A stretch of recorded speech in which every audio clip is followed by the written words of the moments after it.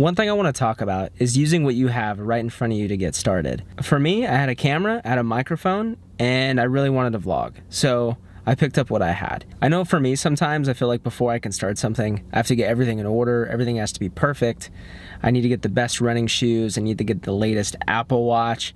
I need to get the latest sunglasses. I need all the gear before I feel like I can start something. And gear is good. I love gear. But that doesn't mean I need all of that stuff to begin. If you want to get into film, but you don't have the right camera, I mean, you could use your phone in your pocket. If you want to start a podcast or a blog or whatever it is, you can start with what you have right in front of you. There are lots of excuses that we can use not to get started on something. I spoke on one yesterday, needing the affirmation or the permission of others to begin. The other one is getting all the gear or feeling as if you need to be fully ready before you begin something. And I'm here to tell you that there is no perfect time. There's never a perfect time to do something.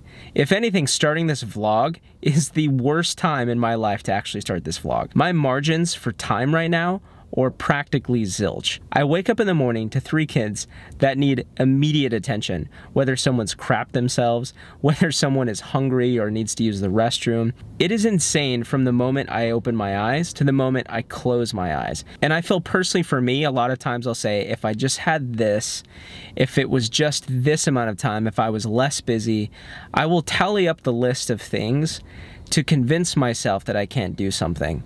There's no perfect time, and you don't need the best gear to start that thing. You just need to start. And sometimes you have an expectation what something is going to look like in your head, but it evolves.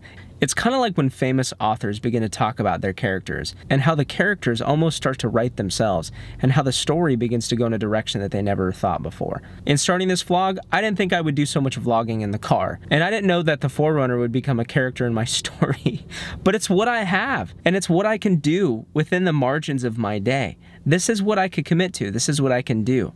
It's not perfect. It could be better. I could do a better job at story. I could use better gear, but the thing that I'm focusing on is doing it, launching it, pushing it out. There's never a perfect time, and there's never a perfect set of circumstances for you to do that thing that you want to do. And maybe you'll start that thing and you don't like it, but at least you know. At least you know that it was something that maybe you romanticized, or maybe you'll love it, and maybe it'll be one of the best decisions of your life. You won't know until you start.